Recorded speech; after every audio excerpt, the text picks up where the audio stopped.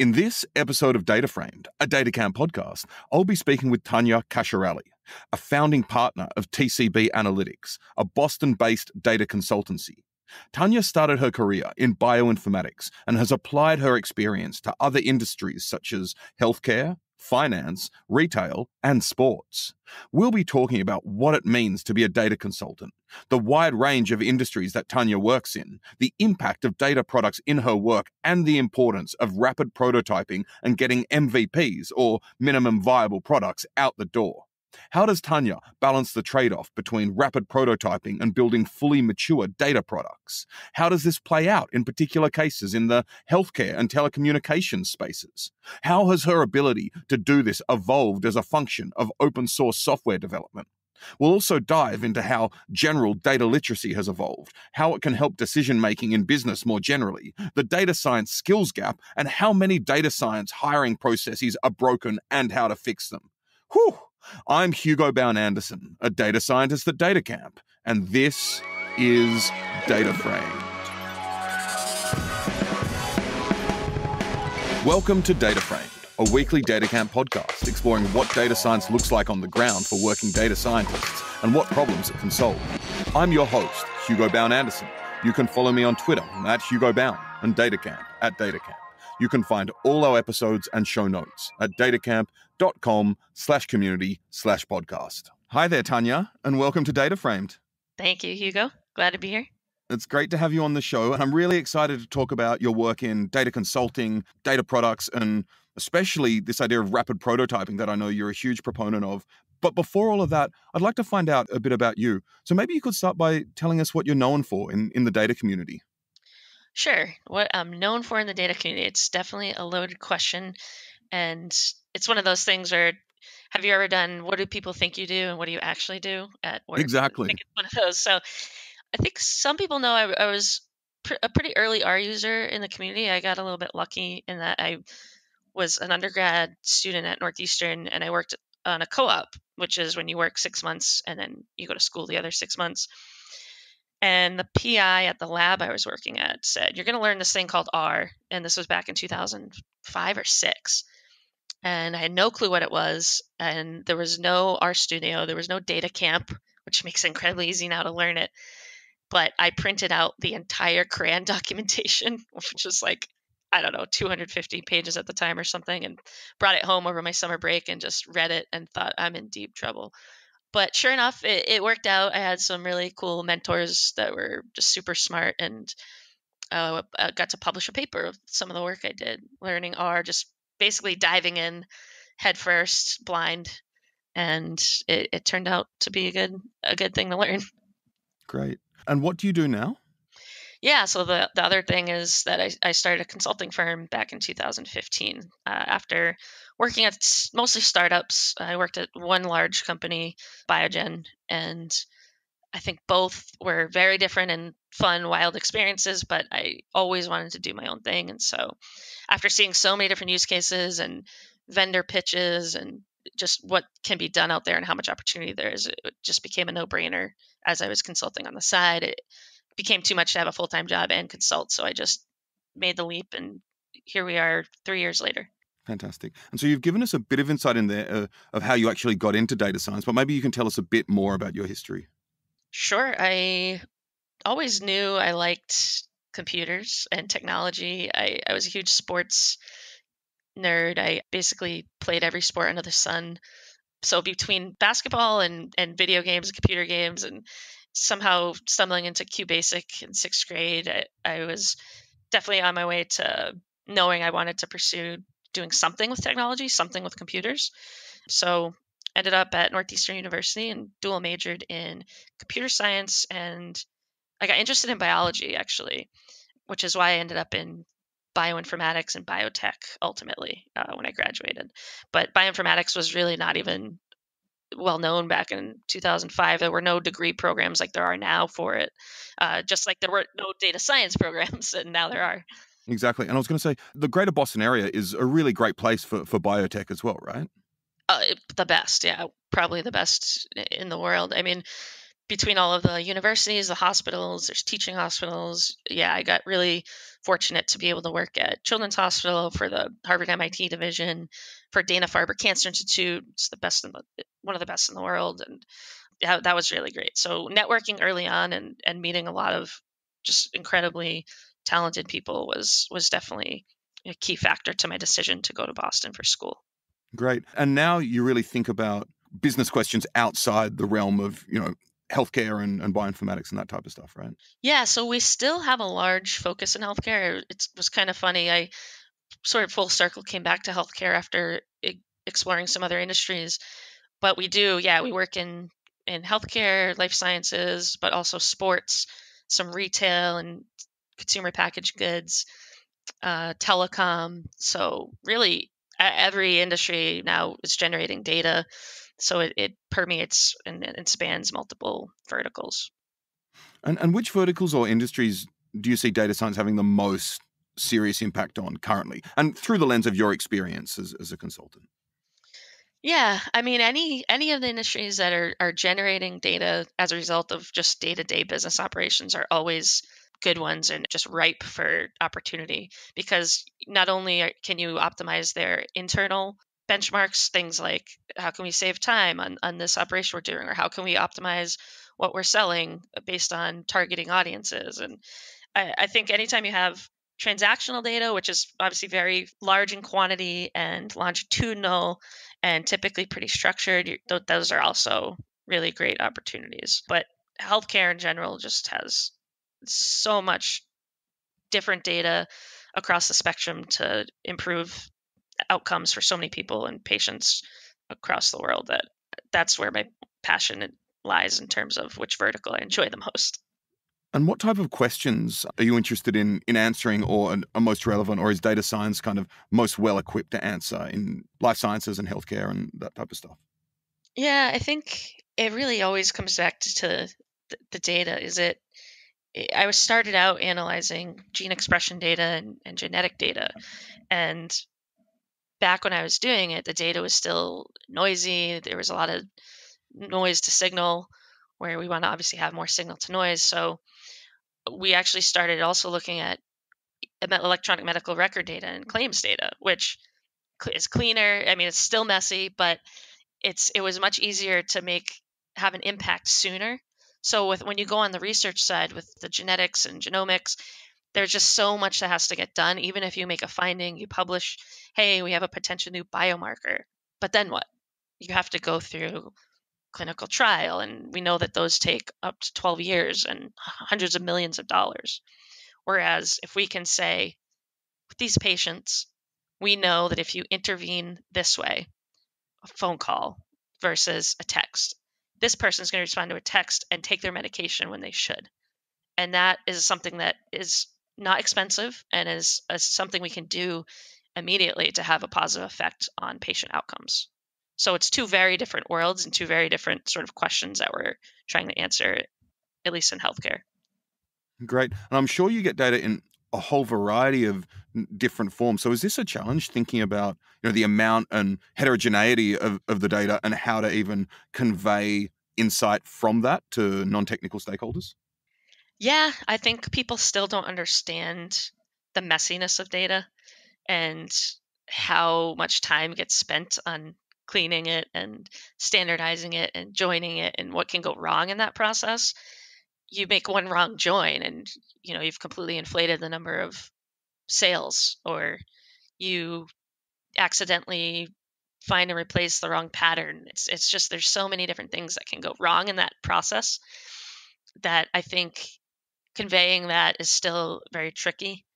And the statistic is that it's 80% or so of any data analysis project is just getting the data ready for analysis. So I think the more we can get people hands-on and dirty with the data themselves, the more they'll start to understand.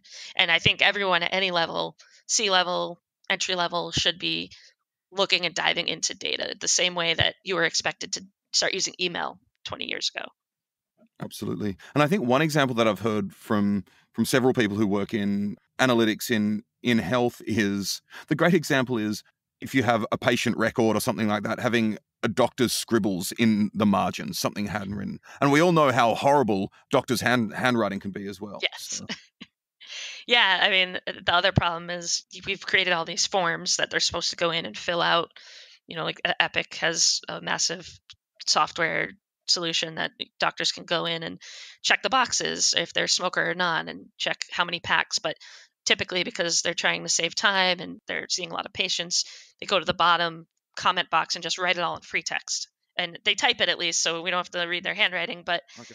now you've got doctors saying things in different ways, and it turns into natural language processing, which becomes significantly harder than obviously having just that structured form of data. So you mentioned in passing there are other sectors like retail, consumer goods, telecommunications that maybe aren't quite as mature in how they think about data science, but there are steps being made there. So maybe you can tell us a bit about that. Yeah, a couple interesting problems that we worked on was actually, this was a while ago. One of these, I'm interested in it because it was, I think, early on for this type of work. They were conducting surveys. They were a famous gum manufacturer, and they had user surveys that queried people about the gum. How do you like the taste? How long does it last? The flavor. And we were using that data to try to predict new product launch successes. So using old product surveys that were really successful at launch, we then tried to predict. They gave, I think, a couple thousand people different types of gum to try that they were going to then bring to the market. That was an interesting one. I don't think we ever got to see whether our predictions panned out or not, which is one of the holy grail problems in some of these fields. But that was one. And another more recent one was with massive consumer goods supplier who sells products online, and they just have every single thing documented on what's happening on their website. If a user clicks a page, if they click a link, if they add something to their cart, which most e-commerce sites are now collecting that data and storing it, but so many of them are at this place where they don't know what to do with it next. So we came in to help them try to optimize product placement on their site, figure out when people were leaving and abandoning their cart, and try to make changes to resolve those issues essentially and sell more products. Yeah, and of course, that's one of the reasons that what has now become modern data science, a lot of the techniques did emerge in tech, right? Because we were able to, once you have the data foundation set up as a tech company, to actually get all the data and start to work with it. Yeah, I think companies have been collecting data for a while now, and they've caught on. Some are just starting now, but we're definitely at a tipping point where now they need to figure out what to do with it. Yep. Absolutely. I want to just pop back to this gum example. I find it very interesting because I'm a gum guy as well. And I've got a lot of questions around gum, which we probably shouldn't delve into too much. I was wondering, you said you may not have found out whether the predictions had panned out, but were there actionables from the work that you'd done that the business could take from the insight that you got out of the data? Yeah, I believe they took several. We ranked them essentially, and I think they took the top 3 or so and did a more focused study on those. So you're always trying to figure out, where do we spend our money, where do we spend our marketing budget, and so on. And so they took those and conducted a more focused study on those products, and then decided from there which ones they were going to try to mass produce. So definitely action items. They took it and ran with it, and who knows, I may have tried the gum when it came out. So I do want to say two things about gum. Firstly, I feel like gum flavor has decreased in duration as I've gotten older, but it may actually just be my olfactory system being less sensitive. Secondly, I was in Schiphol or Schiphol Airport. I've got no idea how to pronounce it. The airport in Amsterdam a while ago. Tried to buy gum. They don't sell gum in the airport at all. And I asked why. And they said it's because people will put it under chairs and on the ground. So they just stopped selling. And I said, but people can bring it in. And they said, yeah, but we're minimizing it in the way we can. And I was like, okay, deli dude, that's fine. I mean, I kind of respect that. Yeah, no, it's incredible. And he was so upfront about it as well. It's hyper rational and logical. We don't only want to go from data to insight all the time. A lot of the time we want to make a decision based around that insight, right? Yes. And that's what you always want to be doing. I mean, there's some cases where insight may be valuable, depending on what it is, but ultimately, I want to drive people to make decisions that are then measurable so that we can determine, yes, there was a success, or no, there wasn't. And is the role of the data scientist, and this may be a provocative or ill-formed question, is the role of the data scientist to make that decision or provide insight into making that decision, or to just provide results from the data? It'll depend on the seniority level of the person, how much they know about the domain or the company. But I think they're positioned to, sure, because they probably know the data better than anyone in the company, what management does with it, or if you're a co-founder or chief data officer, you can probably make those decisions yourself. But I think ultimately we're not replacing humans and our natural instincts, but we're building decision recommendation engines in a way. So we're trying to guide and optimize the decision making process rather than put your finger in the air and just take a guess. Awesome. I love it. And something you mentioned earlier was that people who aren't necessarily data scientists will more and more hopefully be able to get into the weeds with data, whether it be data exploration or basic statistical modeling or cleaning data and understanding how messy data can be. And how do you see that with people who you do consulting work for? I mean, people at C-level or whatever it may be. Would you like to see these types of people become more data literate in the next 5 to 10 years? Yeah, for sure. It does everything from alleviate whether it's unreasonable expectations and how long something actually takes to get done.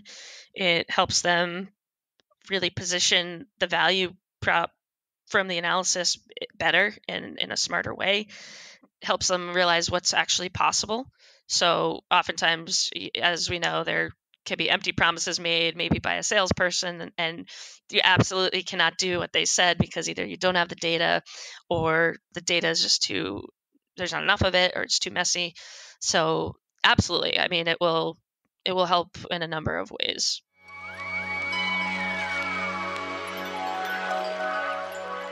We'll jump right back into our interview with Tanya Cashorali after a short segment.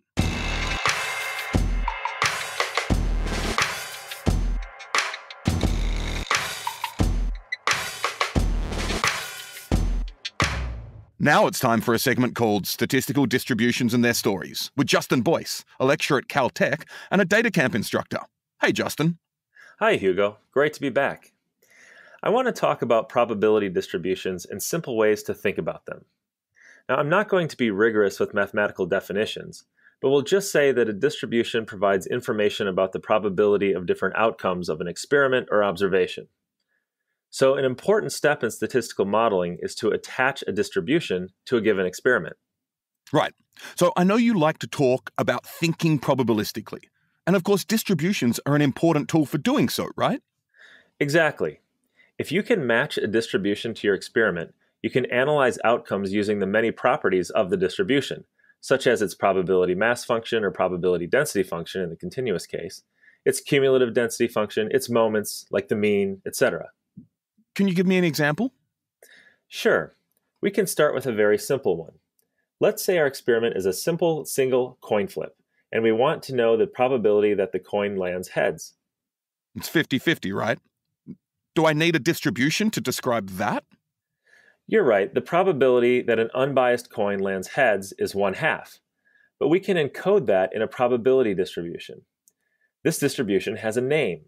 It's called the Bernoulli distribution, named after Jacob Bernoulli. Knowing the distribution, we also know its probability mass function. For example, if we assign heads a value of 1 and tails a value of 0, we know that the probability of getting 1 is 1/2, and the probability of getting 0 is 1/2. But what about if the coin is biased? Let's say a trickster has a coin that lands heads 75% of the time. The distribution is still Bernoulli, but the parameter of the distribution, the probability of getting 1, is now 0.75. So the Bernoulli distribution has a single parameter, the probability of having an outcome of 1. So what else is Bernoulli distributed? Great question. This is where the skill of assigning probability distributions to experiments comes in. The Bernoulli distribution has a story. The story of the Bernoulli distribution is this. The outcome of the flip of a coin with bias P is Bernoulli distributed. In making this story, I have defined the parameter of the Bernoulli distribution, which I called P. Now, a coin flip is an example of a Bernoulli trial, which is an experiment that has outcomes that can be encoded as 0 or 1. So really, the story of the Bernoulli distribution is this. The outcome of a Bernoulli trial is Bernoulli distributed. So any experiment that matches this story can be described with a Bernoulli distribution. An example is having a monkey choose the left banana or the right banana. Or a randomly chosen user clicking an ad banner on a website. Or a given mutation occurring in DNA replication. All of these can be Bernoulli distributed, just with different parameters p. So it's really just twisting around nouns to make the story match. Exactly. And once you match the distribution, you know all those delicious things about the probabilities, as given by the distribution functions and the mass or density functions. And now that we understand what we have to do to match an experiment to a distribution, I'd like to tell you more stories for more distributions so your listeners can use them to model what they are working on.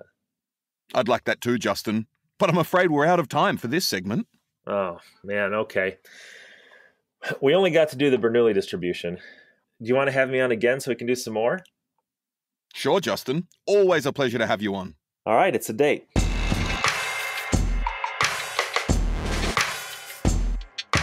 After that interlude, it's time to jump back into our chat with Tanya. I'd be right in saying you're a huge fan of dashboards, right? Yes. Yeah. So maybe you can give us your take on dashboards and data products in general. Tell us what they are to you, and then let us know kind of what their role is in your work and data science for business in general. Sure.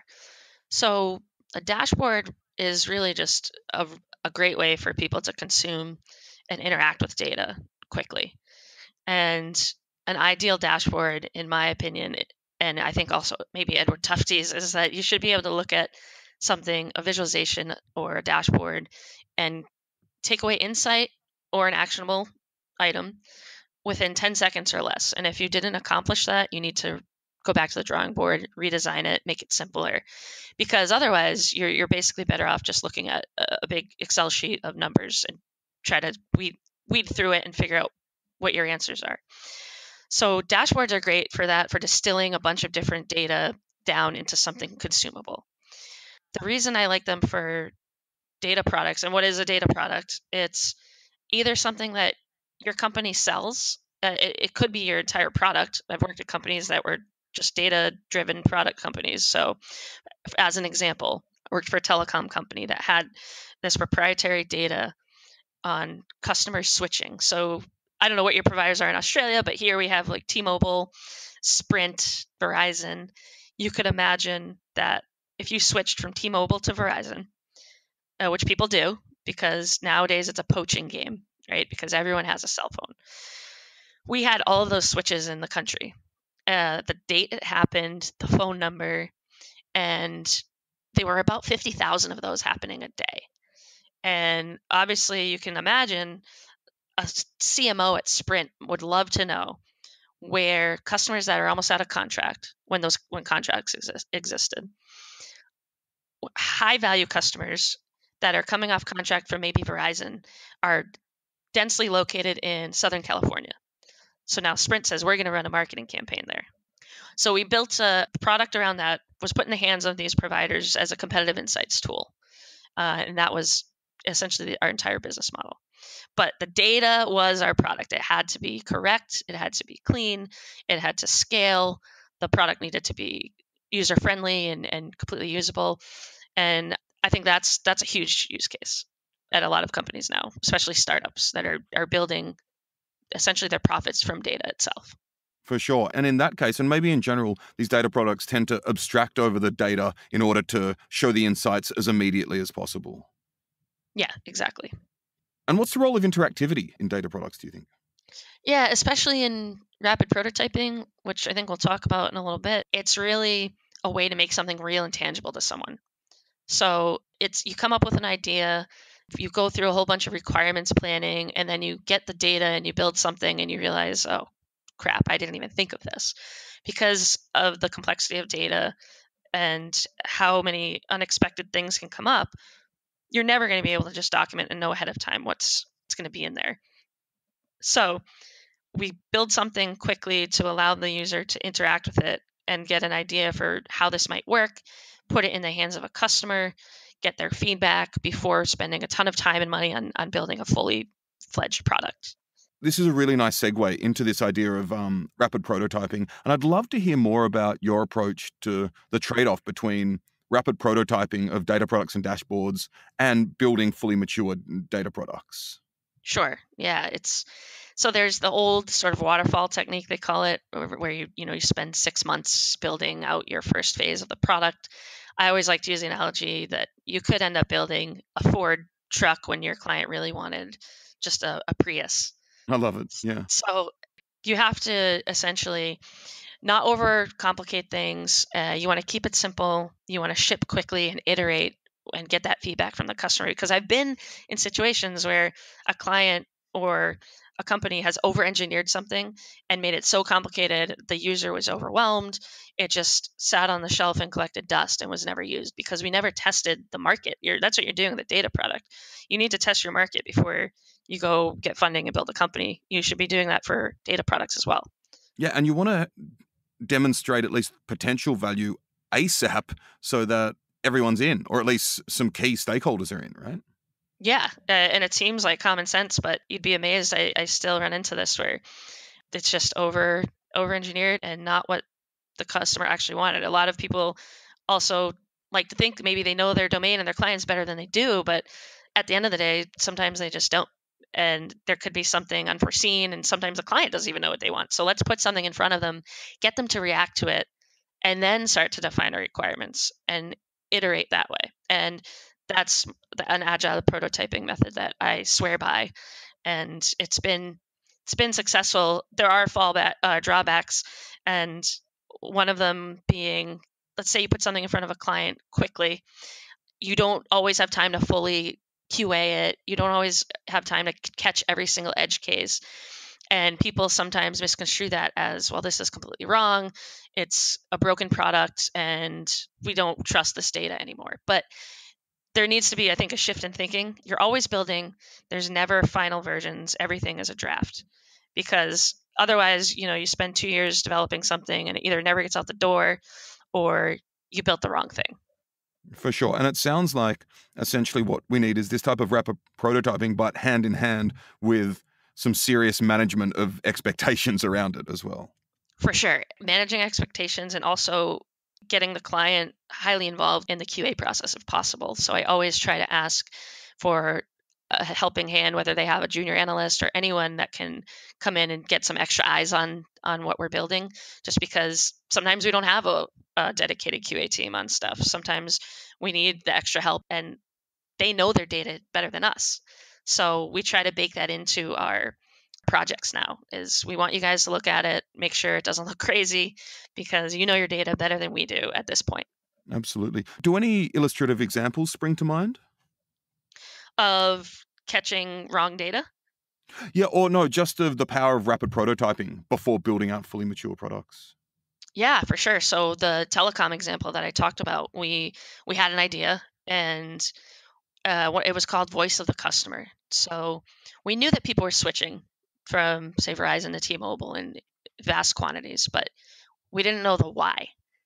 So we wanted to build some sort of social media monitoring tool, start monitoring of events that were happening, like iPhone releases. And it was just me. It was a 12-person company, but it was just me in charge of this product. And I had just hired, I think, 2 fresh grads out of college who were just learning R and everything about data. And so we got together and we literally just went to Twitter and started searching to see if people were talking about switching. Turns out they were.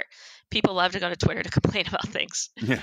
So you'd see a lot of things like, I'm switching to T-Mobile because Verizon service sucks. And from that tweet, there's so much information there, right?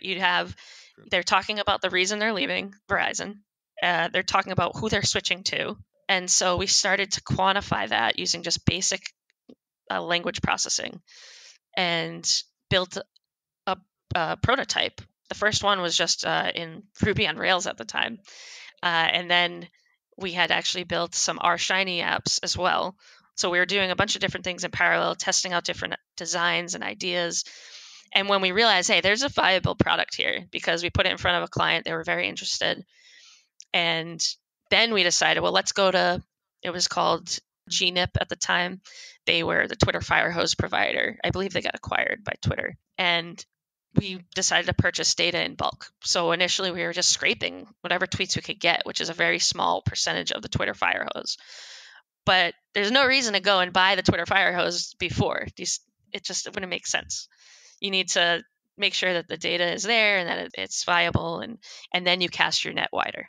Yeah, and it's what they want as well, whatever the management is that you're dealing with and working with. Yeah, exactly. Incredible. So I love that you've mentioned R and Shiny. Now, we're not going to get too much into the programming language R. When I say R, because of my accent, it doesn't sound like an R. So it sounds like what the sounds doctor... like you're at the doctor, yeah. Yeah, exactly. And Shiny, which for our listeners out there, Shiny is a wonderful technology for rapidly prototyping dashboards. We've got great courses on Shiny at Data Camp. Our studio has a lot of great resources.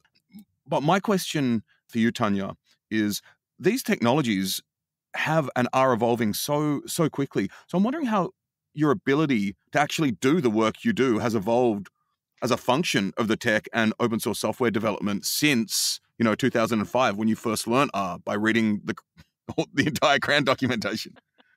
No way, I didn't read the whole thing, I'm sure. But yeah, I was crying myself to sleep. It's so crazy how it's changed. But yeah, I constantly feel like I can't keep up, right? And that goes back to probably good old imposter syndrome. But if you don't have a little bit of imposter syndrome, I think that you're probably doing something wrong, because if you're not just aware of how much there is out there to know, because I know what I don't know, and there's a lot that I don't know, but I try to, what's nice is having clients kind of dictate what I need to know and learn. So if I'm going to need a columnar database because I know this client's going to have a ton of data, it needs to be HIPAA compliant maybe for healthcare, then I brush up on my AWS and Redshift. If my client is going to be doing large batch processing jobs, maybe we look at Spark or Hadoop. Spark is definitely outpacing Hadoop now, but luckily R has built there's been all of these packages that really awesome people have made to make my life easier. And so I always thought, for example, I wanted to learn D3 because I saw those really sexy visualizations in the New York Times. And I thought, crap, now I have to learn D3 and JavaScript and all these other things. But then Ramnath came along and built R charts, and I could basically build D3 charts just knowing R. And similarly with Shiny, I can build websites now with web applications just using R. So I've been fortunate, and I think the R community is a big reason why I'm able to be successful in my current consultancy. Great. So there's literally stuff that you do now that's part of your daily bread and butter that you wouldn't have been able to do pre these tech being developed. Absolutely. Yeah. So I also know that's something you're very interested in and passionate about, is kind of thinking about the data scientist hiring process. Yes. And I hesitate to use the word opinionated, but I think you have very, very good, strong opinions on it. So maybe you can tell us a bit about how you feel about all of this. I do. It's a pretty broken process. I've been through some interviews myself that I thought were just horrendous experiences, and I've been through solid, pretty good interviews. And I mean, the interview process is the first experience that someone has with your company. You want it to be a good experience. And so I hate whiteboarding. I call it it's the waterboarding, essentially, of interviewing. I've never heard that before. That's incredible. It puts people in this just weird state of trying to almost dehumanize them and some kind of situation that would never happen. It's like you'd be hacking in the movie Swordfish with a gun to your head or something. But yeah, I gave a talk on this at Strata, and I have formed a lot of ideas around it. And honestly, the reason I started getting interested in it was because I was working at startups where I was in charge of hiring a lot of people and interviewing a lot of people. And it's just such a time sink for everybody involved. So I wanted to just streamline it for myself, honestly, and for the candidates as well. So I came up with a small test, and people have opinions about this too. Like, you shouldn't expect them to spend their time doing something. However, this is like maybe a couple hours, 2 to 4 hours. You should never expect more than 4 hours from anyone. And they take it on their own time. We give them some some hints and some questions they should answer. There's really no right answer. It's just you evaluate their thinking process and how they document their code and everything. And they come in and present. And it might be an hour to your stakeholders. You put them in front of maybe your business stakeholders and see how they convey technical concepts. Or if you want them to be very technical focused people and client facing, or facing the engineers or statisticians in your business and have them present to them. So it's still better than an all-day gauntlet, which I like to call it, the 8 hours of just going through and meeting everyone in the company.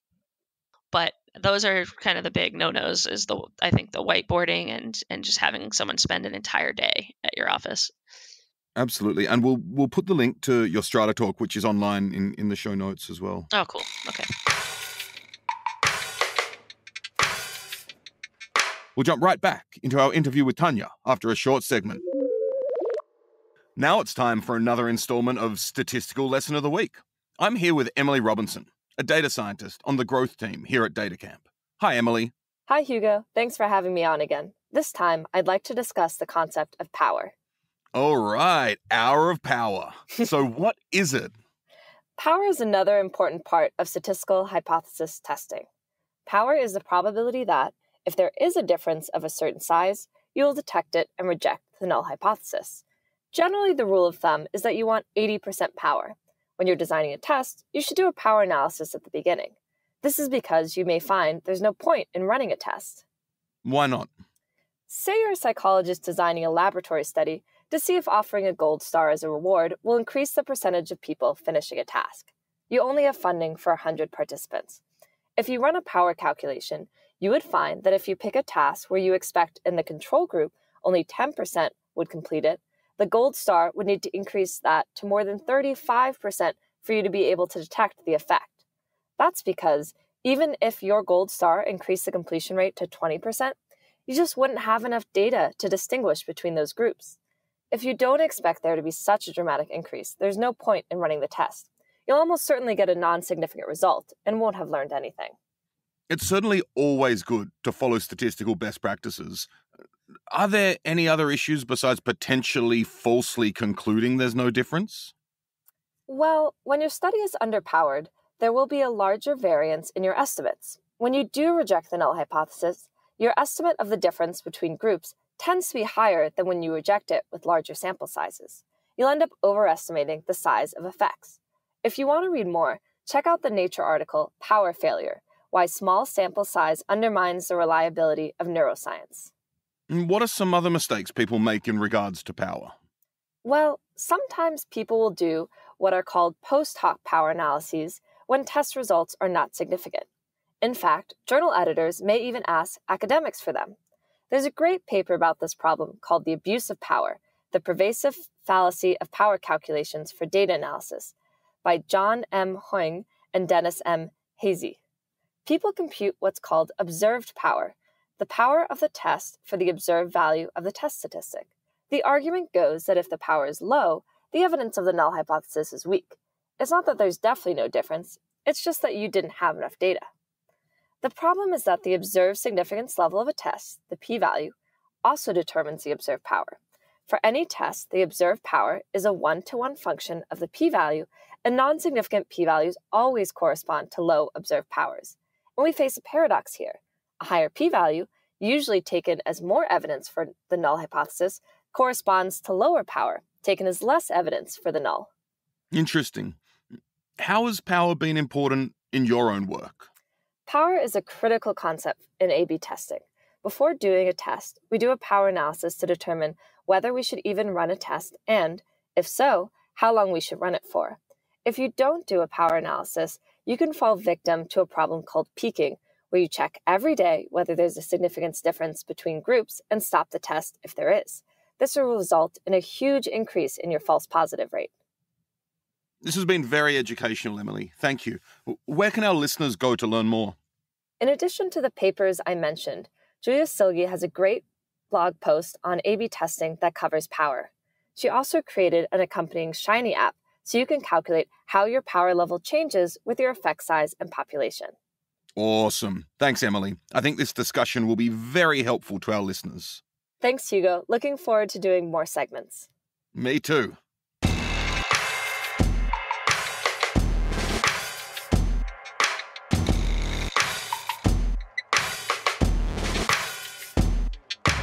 Time to get straight back into our chat with Tanya.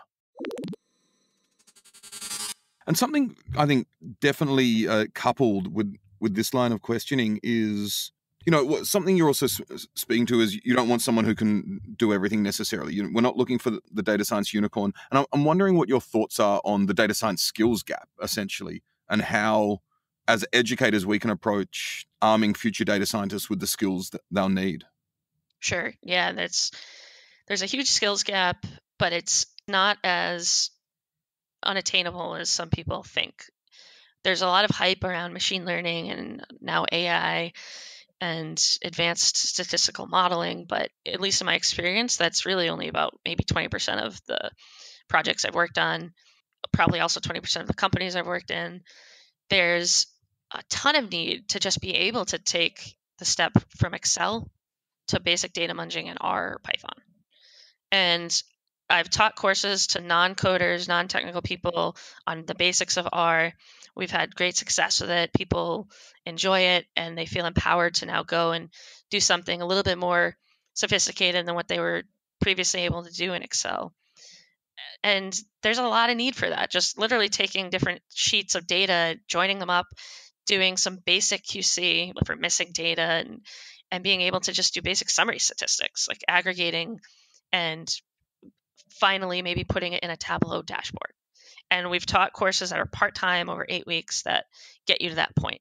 So people get intimidated, and I can see why, because the field hasn't been super welcoming to some extent, where you're not a real data scientist if you don't know every single sort algorithm in existence and can write it on a whiteboard while someone stares at you.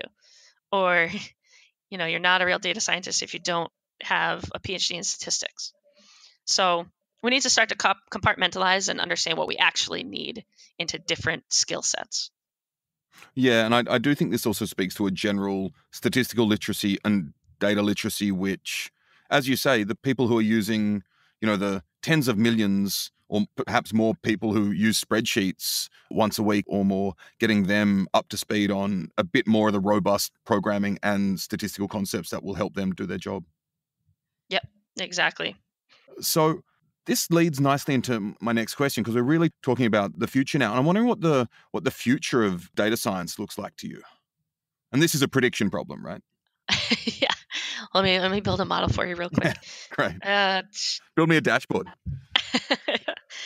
Wow. I mean, I think that we will start to see more advanced cases for predictive modeling, machine learning. But like we said before, companies are just now starting to ask questions of their data, seeing what they have, realizing it's dirty. The prediction part always comes later. So I do think you're going to see an increase in that, even though some people are starting to say the big data and machine learning hype the wave has passed. But I think it's still just beginning. We were kind of ahead of our time when we were doing this type of work at a biotech company I worked at back in 2008 or so. But people are starting to get it. The more success stories you see with it, the more it's going to catch on. I think you're going to start seeing more uses across industries we might not have expected, in government, in small research labs, in even, the Army is starting to use some techniques. You're going to see just a lot of different applications of using data to improve outcomes for any case you can really think of. I mean, you can improve employee retention. You can try to cure cancer. There's a million different ways that we can use it more effectively. Absolutely. So in that sense, what the prediction is that we're going to see it move laterally into kind of all facets of life and society and business. Yeah, I just think it's going to be more adopted, widespread. And I think a big key indicator of that has actually been its involvement in the recent election and in sports, with sports gambling actually being legalized here pretty soon. People are starting to get it. That's a big way I teach it too, is we use sports data so that people have a little bit of fun and they understand it. And once you use analogies like that, it starts to click and people realize, oh, wow, I could use this, in accounting or to sell more inventory. Yeah, that's one of the most important things for education and learning in general, is making it relevant to the learner. Yeah, we always try to use relevant data sets at corporate training so that people get it and they understand the why. And when we do just these part-time kind of fun ones, we'll use a fun data set and then we ask the students, well, how can you see this applying to your current work environment? And it's pretty interesting because they can just see how it applies laterally once they've done, you calculate Tom Brady's touchdown conversion percentage, and then you go and calculate percentage of budget used. Yeah, that's fantastic. So what's one of your favorite data sciencey techniques or methodologies, something you enjoy doing? I love Shiny. You mentioned it before, and I just think it's given data scientists such cool way to put their work out there and express themselves. And I used to just build R scripts in isolation that maybe generated a CSV file. But now with R Markdown and Shiny, we can really showcase what we've done and make it something real that people can touch and see. And that is one of my favorite things to do. I mean, I build fantasy sports dashboards for fun. So it's definitely my favorite part of it, I think, is visualizing and putting together those dashboards. Great. And I don't know if I recall Mara Averick, who's also in Boston area. She's a big fantasy sports fan as well, right? She is. We worked together actually on a project. It was a sports API that we built an R wrapper for. And she's a huge hoops nerd. She knows more about basketball than probably anyone I know. And yeah, I keep trying to team up with her to take over the sports betting market. So we'll see. Fantastic. Well, let me know how that pans out. Well, So, Tanya, my final question is, do you have a final call to action for all our listeners out there? final call to action is just dive in. Don't be afraid. R is not scary. Python's not even scary, but I honestly love R. I use both, but just find a data set that you may be interested in. It could be anything. It could be about food. It could be about sports, movies, and look up some tutorials. Data Camp is a great place to start. I always plug you guys. And Awesome. I do too. yeah, I'm not paid, I swear, for this promotion. But yeah, it's just dive in and get your hands dirty. And the R community is very friendly and helpful. There's lots of places to go. There's Slack channels you can join. So definitely just get started if you're interested in playing with data. Absolutely. And I always tell people, the RStats hashtag on Twitter is a great way to get involved. You'll ask something and most of the time you'll get an answer really, really quickly, in all honesty. Yeah, and our studio also just launched our community section where people ask questions and get answers. So if Stack Overflow isn't working out, or you just don't even want to face the wrath of some Stack Overflowers, you can go to our studio community. And what we'll also do, Tanya, is post links to a whole bunch of pieces you've written. There's a great one on rapid prototyping, another one on hiring in the data science space. We'll post all of these in the show notes as well. Cool. That'd be great. And I'm always happy to answer questions if people want to reach out over Twitter, or you can find my email at our website, tcbanalytics.com as well. Fantastic. Thank you so much for coming on the show, Tanya. It's been an absolute pleasure. Thank you, Hugo.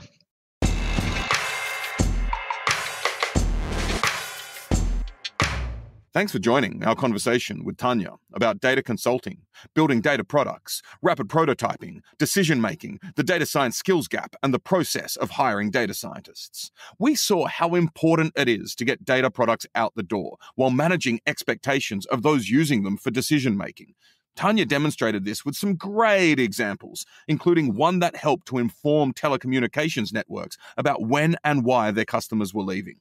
We also saw how the ability to build analytics dashboards is so important in helping businesses make decisions from their data, and how open source technologies such as Shiny dashboards have lowered the barrier to entry for data analysts and data scientists to do so. One other incredibly important takeaway is that we need to promote data literacy at all levels of society and organizations. In Tanya's words, everyone at any level, C-level, entry-level, should be looking and diving into data the same way that you were expected to start using email 20 years ago. Also make sure to check out our next episode, a conversation with Eric Colson, Chief Algorithms Officer at Stitch Fix, an online personal styling service reinventing the shopping experience by delivering one-to-one personalization to their clients through the combination of data science and human judgment.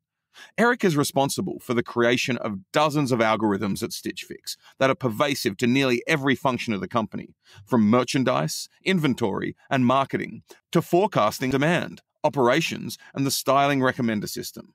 We'll be talking about all of this and more. I'm your host, Hugo Bown-Anderson. You can follow me on Twitter at Hugo Bown and Datacamp at Datacamp. You can find all our episodes and show notes at datacamp.com/community/podcast. Now it's time for a segment called Data Frame Bloopers with Hugo and Hugo. Hi, this is a test about to record for Tanya. Just testing my setup. Hi there, Hugo, and welcome to Data Framed. Hi, Hugo. So great to be here.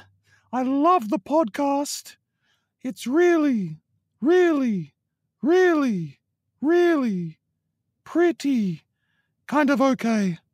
Thanks, Hugo. Those are really kind, ambiguous words you use there. That's wonderfully underwhelming criticism. So we're here today to talk about how to grow rambunctious Antipodean beards, your approach to occasionally looking like a giant hipster doofus, and your relationship with your ugly Wu-Tang Christmas sweater. But first, I'd like to know a bit about you. How did you get involved with data originally? This is a story as old as time itself, and the story is called Data Day, Data Science Today. End of test.